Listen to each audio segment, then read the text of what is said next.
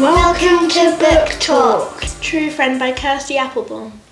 Briefly describe what happens in the book without giving away too much of the story. So it's basically about a girl who gets bought a robot friend called a Jensen & Jensen Troofriend Mark 650 IV, but she calls Ivy.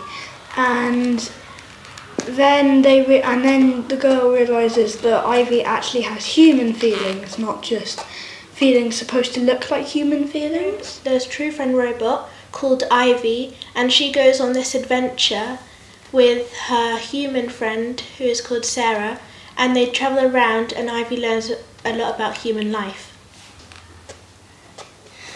Ivy doesn't know that she actually has human feelings, and she thinks she's just a robot trying to be caring and nice. But actually, through the story, you'll find out some surprising things. Do you think the author had a message, and if so, what was it? I think it was that, I don't think they had a really particular message, but I think it was about that things aren't just what they seem. I think the message was that everything has feelings and we should learn to respect them. Who was your favourite character and why? So I quite liked Sarah because she was quite kind, and even though at first she didn't really see the point of having the robot, in the end she's really nice. Yes. What was your favourite? I liked the dad because the dad was very fun, and I liked how Ivy called him Rob Dad. My favourite character was Ivy because she's the main character of the book, and I really like how she learns all the different things about human life.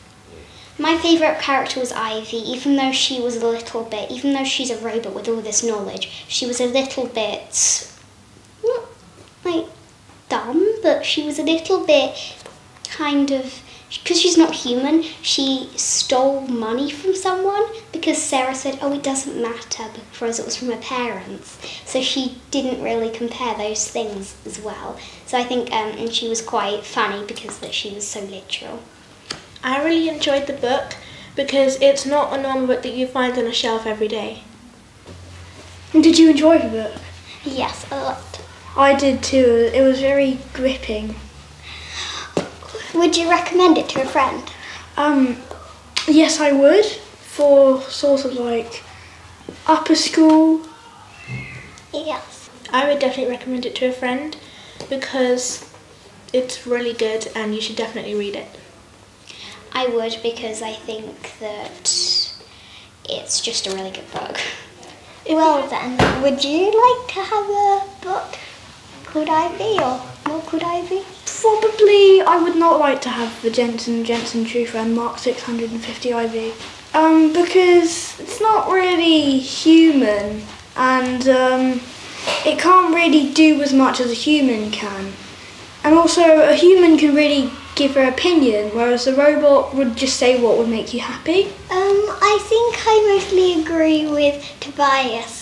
I would definitely not have one because I feel more special when I have a real friend, and having a book I know that is made to be good and kind to me, but I like a friend who actually likes me and wants to be with me and to be good friends, not just someone that is made to be with you. Marks out of 10? I would do 10. I would do 9 out of 10. I'd say 10. I say 9.5. If I had a message, it would be to not stop writing your stories in this style because it is amazing.